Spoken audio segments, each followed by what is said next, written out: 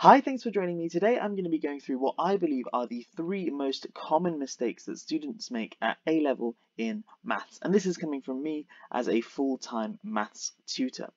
I've got the three main errors that I believe students make here. So the first one is assuming invertibility, the second one is division by zero or divided by zero, and the third one is to do with integration. So what I'm going to be doing in this video is going through each of these, discussing what the issue is or the mistake that students normally make and how you can help yourself to avoid making these mistakes in the exam. Let's get stuck in.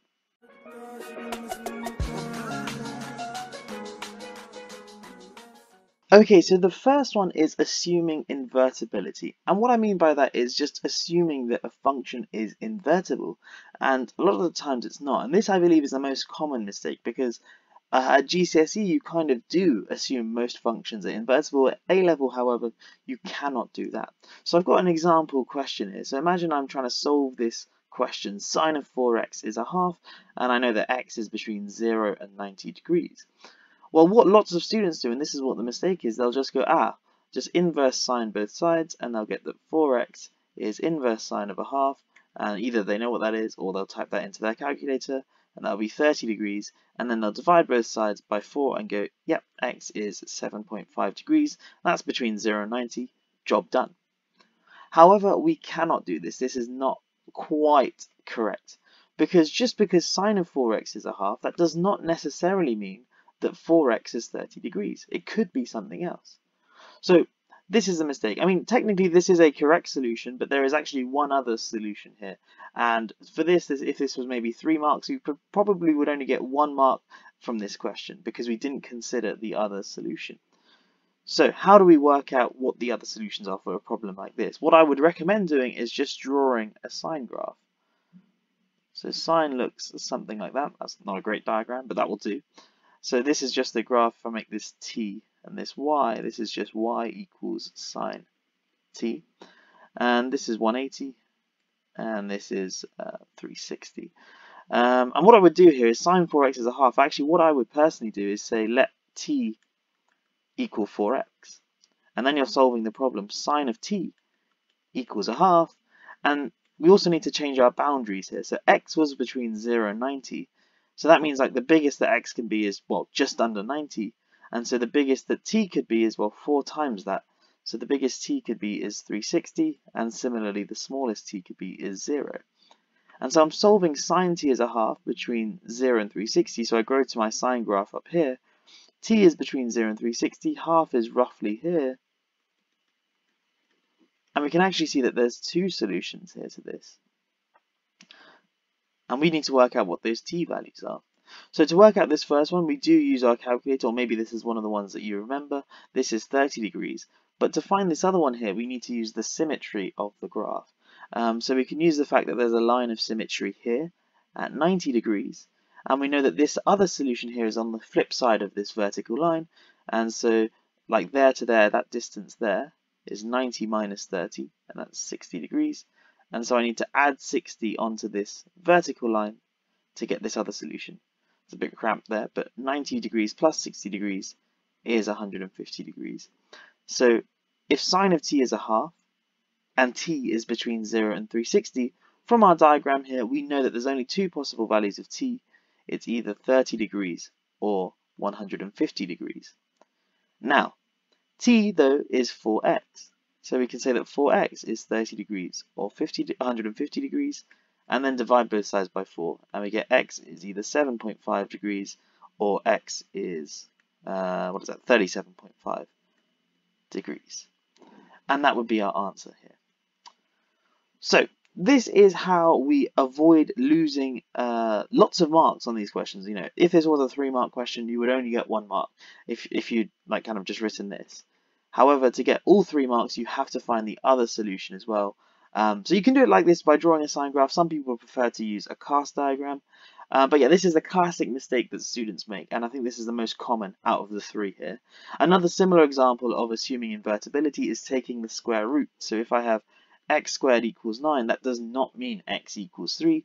It means that either x is 3 or it's minus 3. So it's plus or minus, and you need to consider both cases. Normally there'll be a clue in the question as to whether x is the positive 3 or negative 3, for example, if you know that x is positive, but you still have to show that x is plus or minus 3, and then just make a comment that, well, since we know x is positive, we can say x is 3. So you need to make it clear to the examiner that you know whether x is positive or negative. Anyway, that's the first most common mistake students make. So the best way to avoid making this mistake is not just using the square root button on your calculator, not just using the sine inverse button or the cos inverse button or whatever on your calculator, just taking 2 seconds to step back and think about how many solutions you should have firstly by drawing a sine graph, doing this maybe substitution of t equals 4x or whatever it is, and knowing how many solutions you have, and then firstly working out one of them by using the inverse sine button or inverse cos button, whatever, and then using the symmetry of the graph to help you determine the other solutions as well. Cool, let's move on to number 2. So the second most common mistake is students dividing by 0. Now in maths that is a big no-no. You are not allowed to divide by 0. I'm not going to explain why at the moment, but there are plenty of videos explaining why. Long story short is it causes maths to break down. So now, students normally, when they do divide by 0, they don't do it on purpose, they do it inadvertently. But it's important that we recognize that it is still division by 0, and it can lead to us not securing all the marks. So in a 5 or 6 mark question, we could only be getting maybe 3 of the marks. Let's have a look at this example here. So imagine we're trying to solve this equation. 5 sine x minus 2 tan x is 0, and let's just say, I don't know, x is between 0 and 360 degrees. Okay.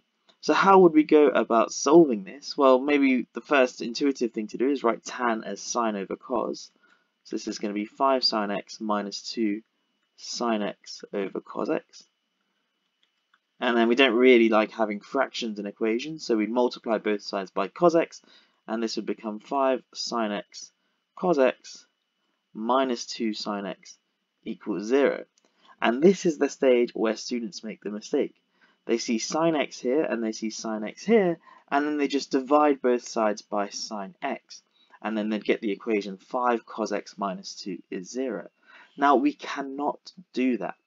The reason we cannot do that is because there is a chance that sine of x is 0. Of course, sine of x isn't 0 for every value of x, but there are some values of x where sine of x is 0. And so we need to consider that. So what we do instead is not dividing by sine x, but pretty similar, is we factor it out.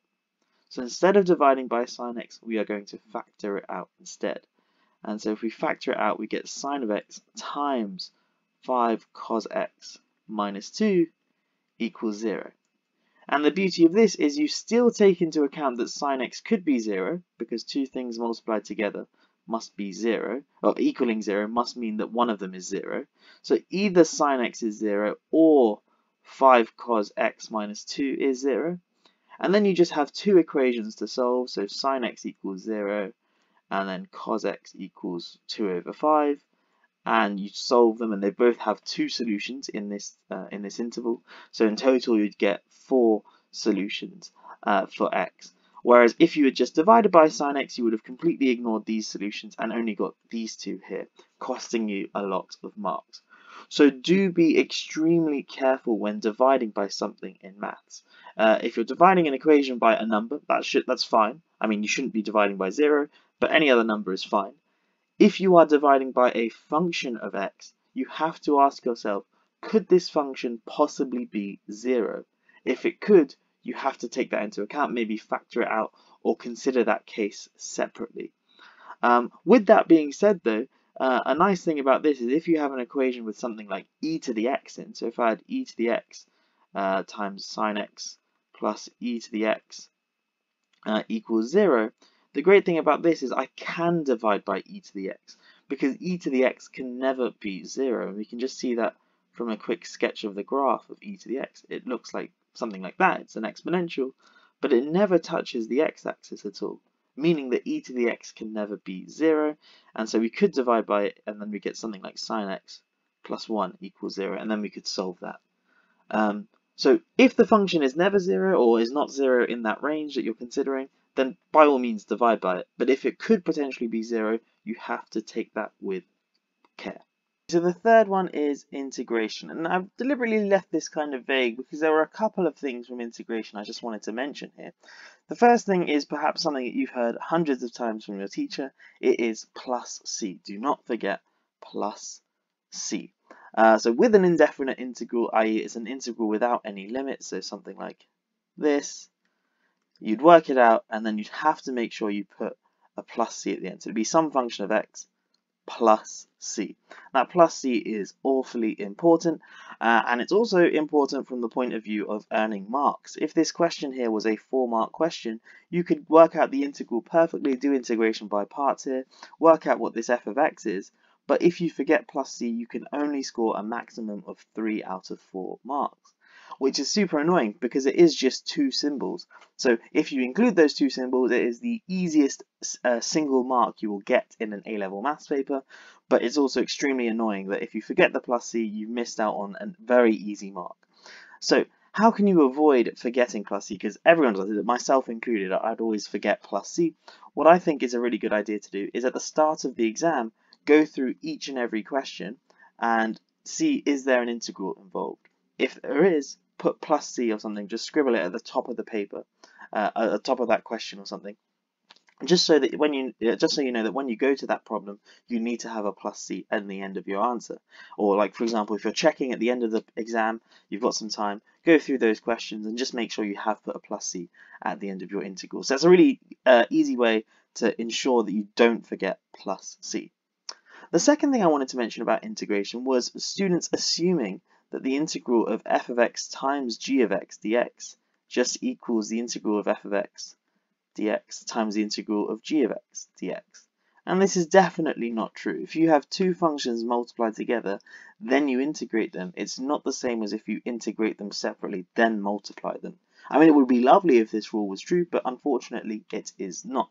So if you have 2 functions multiplied together and you're integrating them, you have to use another technique. Maybe it's integration by parts, maybe there's a substitution there. It all depends on what these 2 functions are. So do make sure you never do this. And similarly, the integral of f over g does not equal the integral of f over the integral of g for a very similar reason. However, it is true that when you add up integrals, so if I do the integral of f plus g, that is the integral of f plus the integral of g. So it does work for addition and subtraction, just not multiplication and division. Anyway, those are what I believe are the 3 most common mistakes students make in A-level maths, or certainly the pure part of the course. Have I missed any common mistakes? Let me know in the comments down below. What do you think are some other big mistakes that students make in A-level maths? If you are doing your A-level maths, let me know in the comments below, and best of luck if you are.